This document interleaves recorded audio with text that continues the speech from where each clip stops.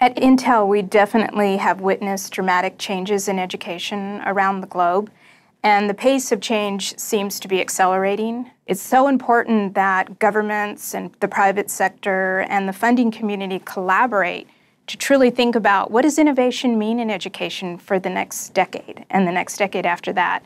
I think innovation is all about risk-taking and creativity, but when we're talking about education, we have to really think about the impact on the student and eventually the impact on the social and economic development of the country. So it's an exciting time of change, and we are proud to be a part of the discussion going on today.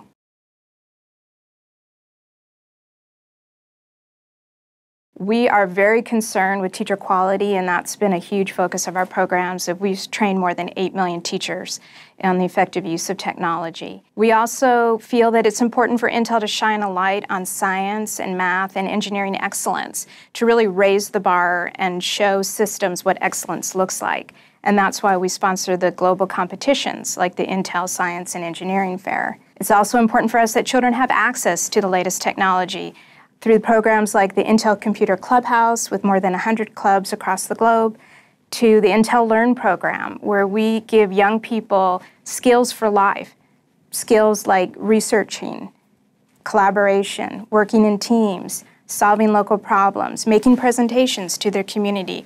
All these types of skills, no matter what problem they're addressing, are lifelong skills that will serve them today and in the workplace tomorrow.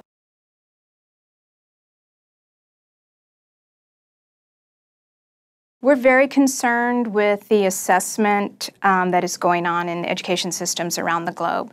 There's great room for improvement. As the education systems change, as technology is introduced, we need new assessment tools to find out what the impacts truly are. One thing we do know is that technology impact is as variable as the impact of a teacher. So technology that is deployed with a systems approach, with strong policies, strong leadership, and a good base of resources can have a dramatically positive impact. But then there's everything from soup to nuts when you're deploying technology. Sometimes technology is thrown at a problem instead of being used as one of the solutions to a problem. We are sure and confident that education today will be quite different than what it looks like in the next 10 or 20 years.